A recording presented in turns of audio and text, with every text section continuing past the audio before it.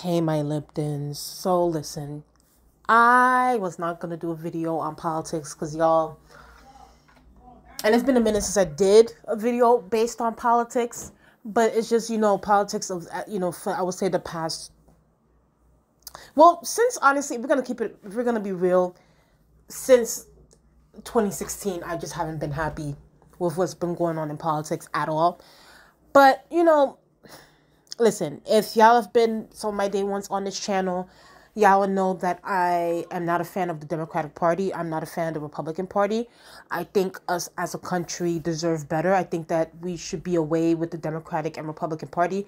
Or even if they are going to be here, we might as well have like third party, we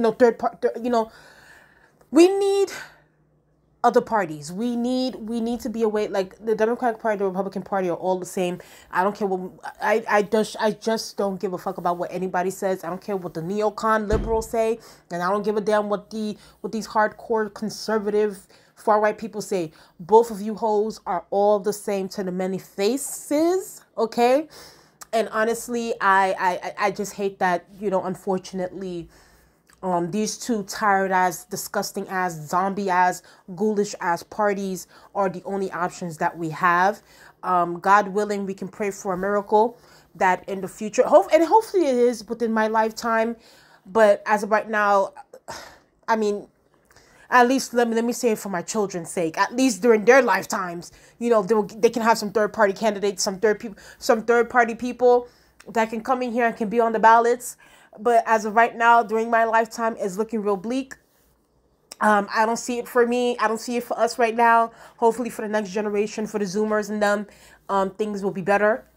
But yeah, I already know. Like if y'all been my day ones, I can't stand both parties. I can't stand both of these candidates. I think that we as a country deserve better. And I'm actually surprised. I would say I'm not so much surprised about this debate and what occurred. I'm actually surprised at the media's reaction, the mainstream media's reaction to this disastrous debate that occurred last night. Now, if y'all were normal, common sense human beings, like me, I did not watch this bullshit ass debate yesterday. I was you know what I was doing last night? I was in my bed rewatching Queen Charlotte. Binge watching Queen Charlotte, binge watching the Bridgerton series, watching something that pleases the heart, okay? That makes my heart bloom, that makes my soul just blossom, okay? I was not going to watch something that was going to make my blood boil, seeing these two idiots, seeing these two ghoulish, these zombies, these bloodsuckers on my I was not going to watch that shit, and clearly I did not.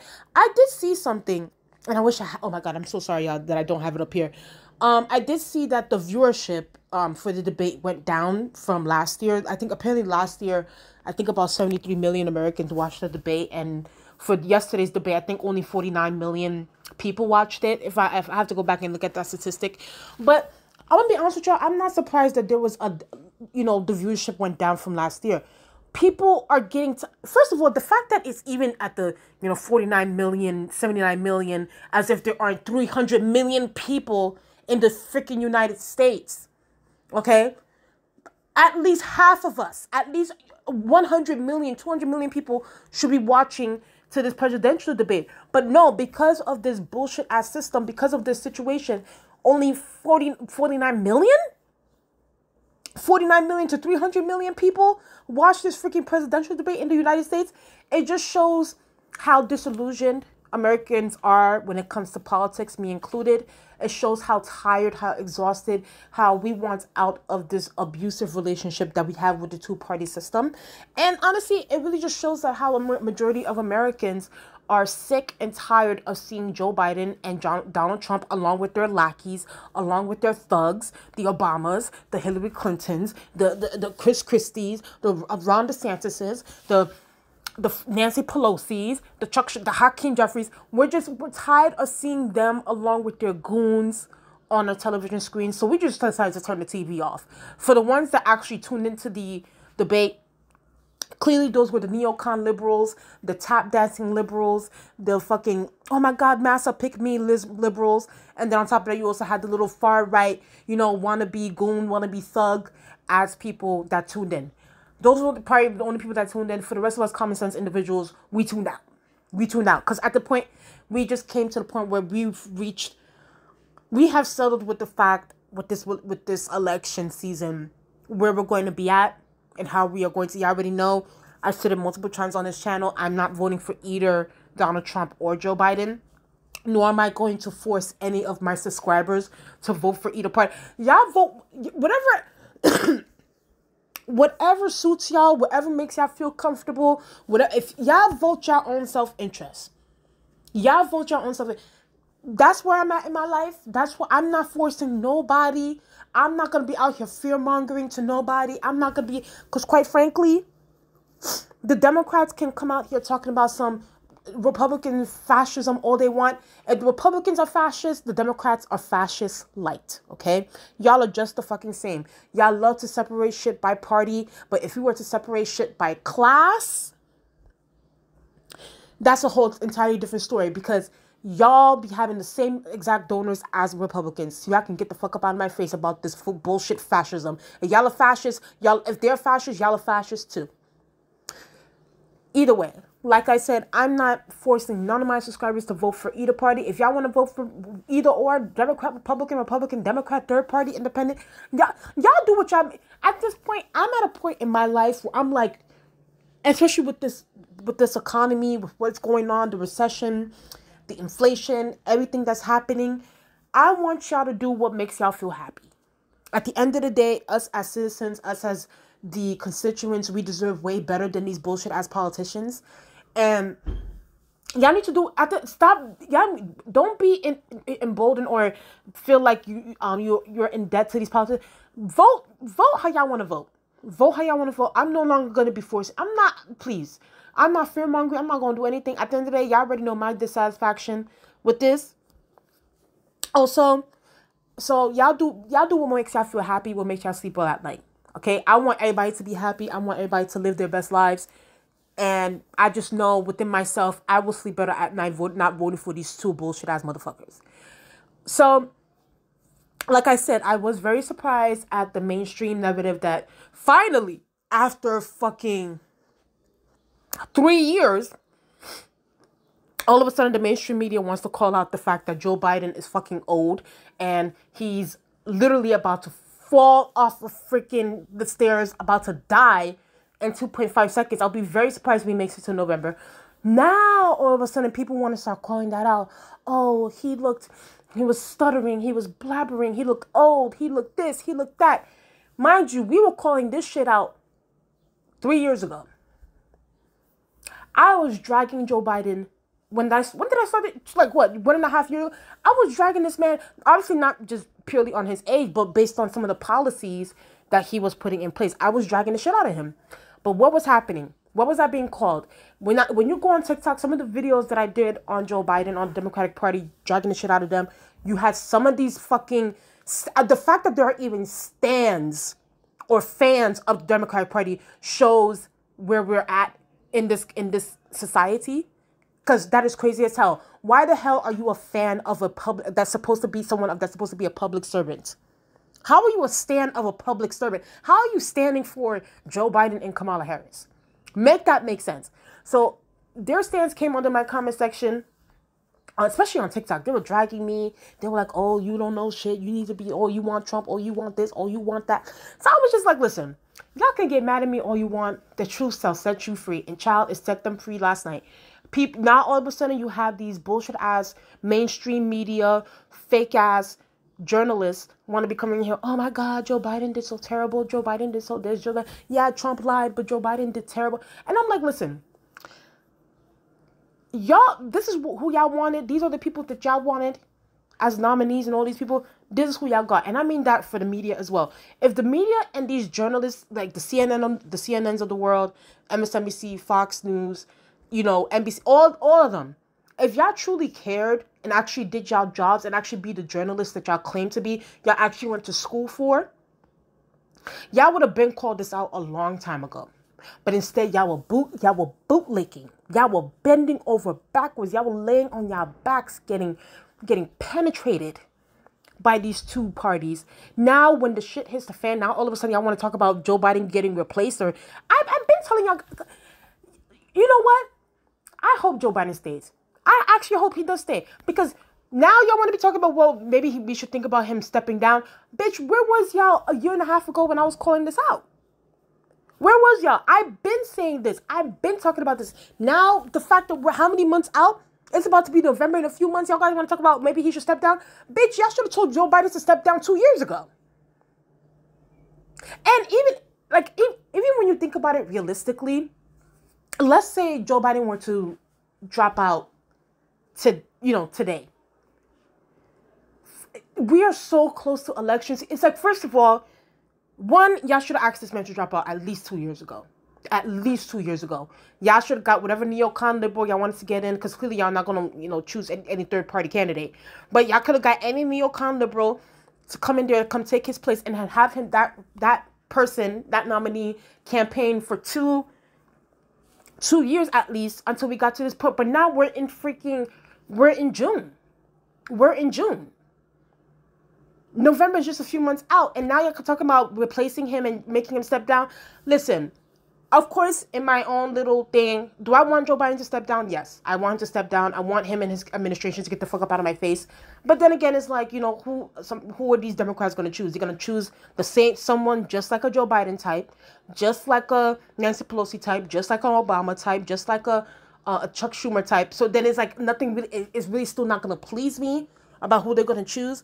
But, should he step down? Yes. Just based on the performance that he's been doing, especially last night, Joe Biden really showed his ass. He shit the bed last night. And, but there's a part of me too that also wants to teach a lot of these Democratic establishment motherfuckers a lesson, the mainstream media lesson. Y'all were gaslighting us. Y'all were lying to us. Y'all told us to shut the fuck up and accept this bullshit. And now all of a sudden y'all talking about some, oh, well, he needs to step down. No, bitch. Y'all said that he could, he can finish, go to the finish line. Let him go to the finish line. Even if it comes down to him dropping dead a month before the election, let him go. Y'all need to learn. Y'all need to learn. Either way, I just think that it is hilarious that people are now freaking out. The mainstream media is now freaking out over the situation, that these are the two candidates, that this is the best that we can do. But then again, I've been saying this. I was like, yo, is this the best that we can do? Is this the best? If fascism was so much of it, wouldn't, like, there was a quote, I'm paraphrasing, but like, there wouldn't be a threat of fascism if these Democrats and the Democratic Party and the Democratic establishment were actually doing their fucking jobs instead of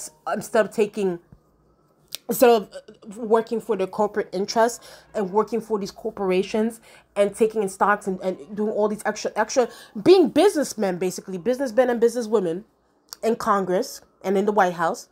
Instead of y'all working for the people, y'all were working for the pharmaceutical companies, y'all working for the fossil fuel companies, y'all working for all these other people, for APAC.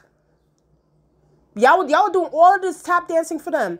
But when it comes to your own constituents and your own people and your own citizens, y'all will throw fucking crumbs at us. And y'all are cowards.